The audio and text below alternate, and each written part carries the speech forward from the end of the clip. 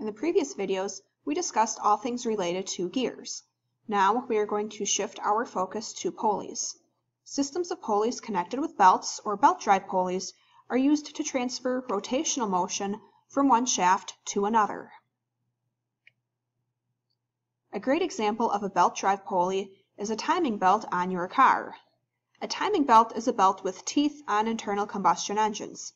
A timing belt synchronizes the movement of the camshaft with that of the crankshaft so that the valves open and close at the top of each cylinder at exactly the right time relative to the movement of each piston.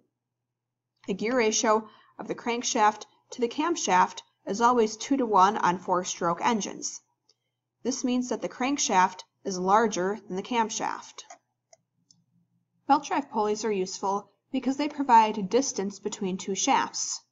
In an open type pulley, the two shafts that the belt connect rotate in the same direction.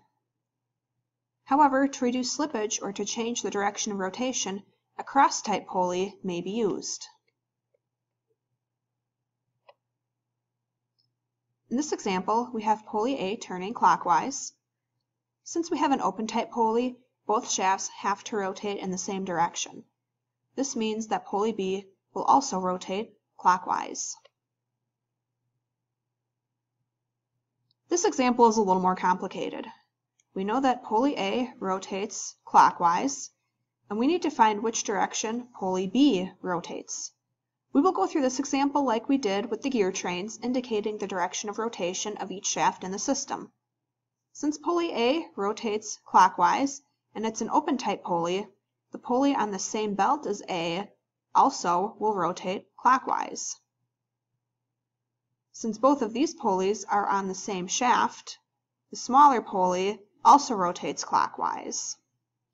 Now we have a V-belt connecting these pulleys, which means that the pulley on the same belt will rotate in the opposite direction.